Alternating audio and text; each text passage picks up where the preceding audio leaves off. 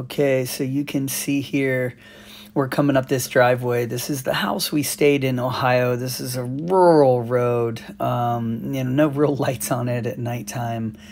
And you can see going up that grade, it's about 20 feet above the river that's to the right there, beyond that house. And the water a couple years ago came all the way up to this road and, put the houses underwater.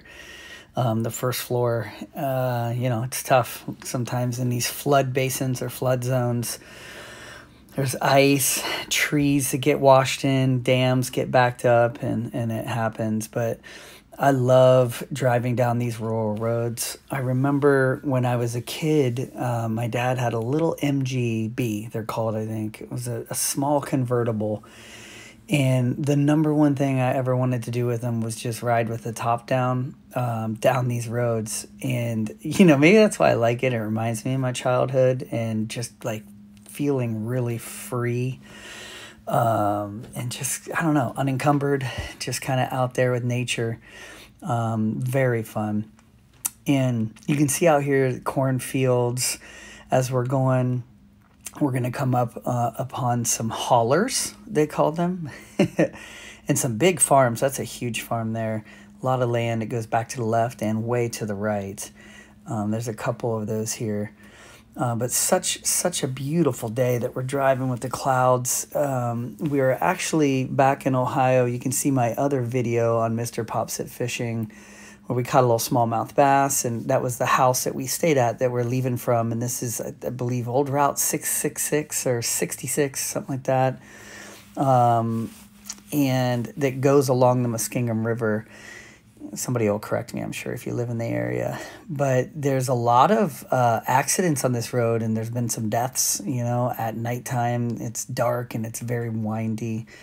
Sometimes in these rural areas, people are drinking. They leave a bar and they go driving. You can see there's, this yellow line is the only thing that separates from the other side. Head-on collisions or people going over the side. But one thing that's interesting to me is as you drive along here, you'll see really beautiful homes, and then you'll see kind of, trailers that are just kind of broken down, but people living in them. And then abandoned homes. You just see such, you never know what you're going to see. And you'll commonly see deer or wild turkeys. This is, eastern Ohio. But just so beautiful. And we were back here for a wedding. We were actually going to the rehearsal on this drive. The whole kid's in the car. I had to mute it or you would hear everything. But you can see this like beautiful day, 75 degrees. And then the next day when the wedding was, it completely poured rain. I felt so bad for him, but you know what they say, it's supposed to be good luck. Good luck if it rains on your wedding day. So I'm coming up on another cornfield here. I remember, as a kid riding the bus to school, and it was about a 40-minute ride from getting picked up. 45 minutes. I had to stop at an elementary and then get onto another bus, and then that would take me out to the junior high school or the high school. And it was all roads like this. I mean, this was literally my upbringing. This is like, this is why I wanted to record it, just so you could kind of get a feel. It's so relaxing and just kind of, going along these country roads and just fields for days, when you look out to the right and left, and then there'll be a bunch of trees and it'll open up again to fields. And it's just so amazing to me. You can see we've been on this road. There's no cars. I don't think, we haven't really seen anything yet. And just these big, huge open farms.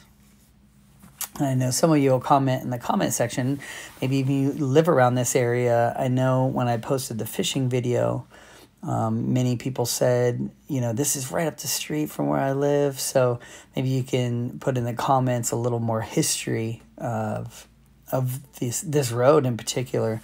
And you'll see at the end when we get to it, to get on this road, you have to go under an old bridge that's as wide as one car, and you have to go through it. It's a railroad bridge for a train to go over, and that's how you get onto this road. Probably the scene of a lot of accidents as well, because you'll see at the end you have to honk, and because it's just kind of blind as you go around the corner and go through this little covering. Right here to the left, you see there's a holler. You kind of go up there and keep going up, and it just gets more and more rural. And, you know, just maybe a couple homes up those side streets, and I'm sure everybody knows everybody and all their business as well. You can see these power lines, and you see that distinct, how the trees are growing there. You know, they go through and cut these trees back and make sure that they're far enough away from the power lines, so they commonly follow the roads like this back here. I know out in California, there's a lot of underground electrical lines and just power lines altogether. And you don't see a whole lot of that out here. I know it's in Ohio, but maybe it gets too cold. I don't know. Maybe it's more expensive and they don't want to do it. But you'll see as you go, you're usually following the power lines, which is also dangerous when people get in these accidents and they hit these power lines and the lines are down. People get out to see if they're okay, and people can get electrocuted, which is no good. But as we're driving along here, it reminds me of when I was in high school. There was these old churches from like the early 1800s, and there was always stories at my high school that they're haunted, and you know, people would get their driver's license at 16 and they would try to drive out there at night with friends. And this is before people had a lot of easy recording material. You know, I'm sure it would be amazing. Nowadays people go out there and record staying a night in it, but back then it was just, there was such a mystique about it. And it's roads like these that would take you out, and you go off a side road and just go out into the middle of nowhere. But definitely, you know, creepy for sure. And I think we're coming up on a house here that it was abandoned. And as I come up, I asked my wife, I was like, hey, should we stop and go in there? And she's like, are you crazy? It's not that one. That was just another house, but it's coming up on the corner. And, you know, it's just completely abandoned. And it actually looks like it was in pretty good shape. You know, it's the windows, some of the windows were boarded up, but it would look like a nice house. It was right on the edge of the road.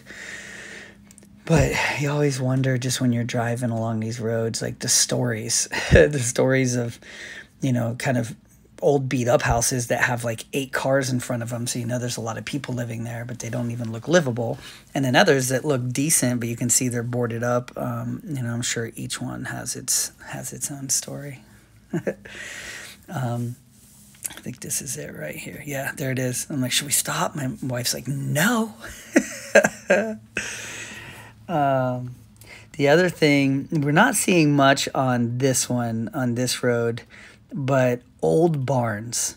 So there are a ton of old barns along these, you know, Midwestern old roads, just old farms. And that's another thing that I love to see. There's a bunch of houses here, and then you can see how close the river is right there. And there's a dam right beyond that as well.